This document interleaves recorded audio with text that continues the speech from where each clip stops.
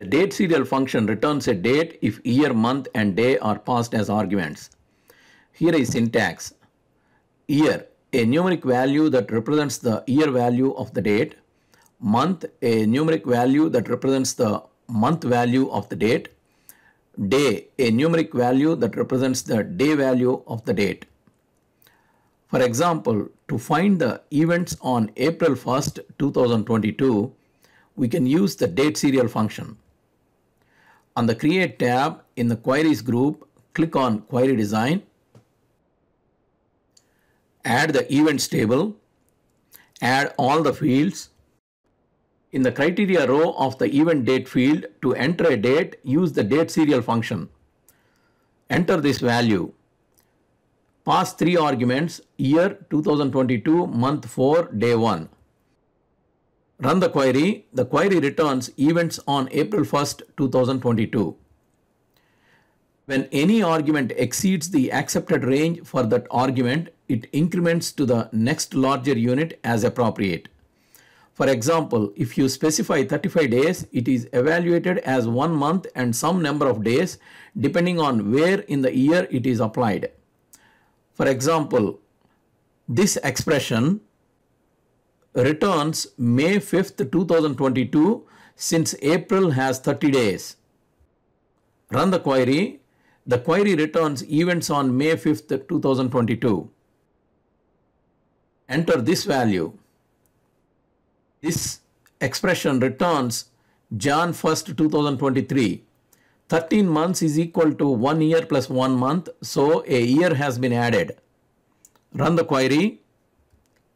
The query returns events on Jan 1st, 2023. Enter this expression. This expression returns February 10th, 2023. Since the days are more than 365, a year has been added. Run the query. The query returns events on February 10th, 2023. You can also specify relative dates for each argument using any numeric expression that represents some number of days, months, or years before or after a certain date. When addition or subtraction are used with literal values to modify the expressions, you can define dates in the past or the future by their relation to the current date. To get the list of events that happened in the previous year, enter this expression in the criteria row. Use the year and date function to get the current year and subtract 1 to get previous year. Pass this as year argument. For first day of last year, pass 1 for month and 1 for day.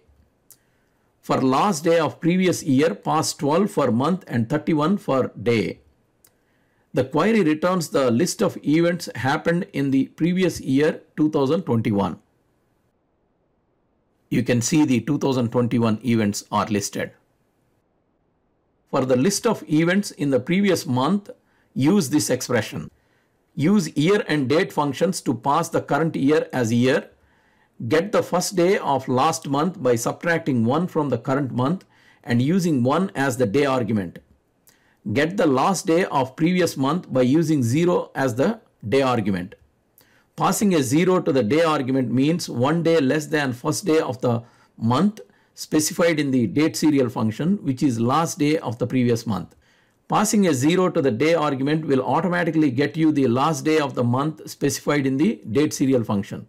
The query returns last month events, that is March 2022. To get a list of events in current month, use this expression. Get the first day of current month by using 1 as the day argument. Get the last day of this month by adding 1 to the current month and using 0 as the day argument. The query returns events in current month, that is April 2022. To get a list of next month events, use this expression. Get the first day of next month by adding 1 to the current month and using 1 as the day argument. Get the last day of the next month by adding 2 to the current month and using 0 as the day argument. The query returns events of next month, that is May 2022. If you like this video, please subscribe to our channel.